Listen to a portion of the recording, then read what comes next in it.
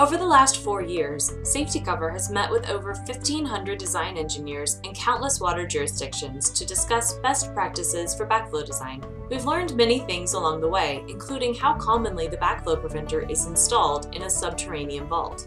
The water industry considers the University of Southern California's Foundation for Cross-Connection Control and Hydraulic Research the go-to for backflow preventer approval. Over the last 5 years, the Foundation has consistently recommended that the backflow preventer should be installed above grade. The reason for this recommendation is that a vault can fill with water, and when it does, the Institute indicates a potential cross-connection is created. This is a problem, since the water in the vault is not potable. What we've discovered is most engineers don't think about flooded vaults. After all, many include a sump pump. But if you talk to a backflow tester, they will tell you more than half the vaults they encounter are filled with water.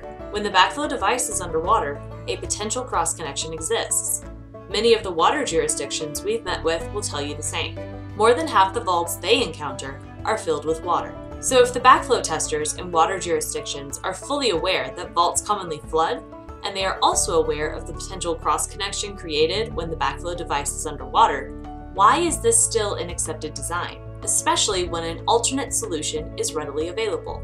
Many water jurisdictions realize the backflow device, when installed above ground and placed inside an ASSE 1060 enclosure, is safer than when installed in a vault. Not to mention the increased use of RPZ backflow preventers to safeguard public drinking water, which cannot be installed below grade. If you are a design engineer or water jurisdiction, think about this flooded vault and the risk it creates for the safety of our public drinking water.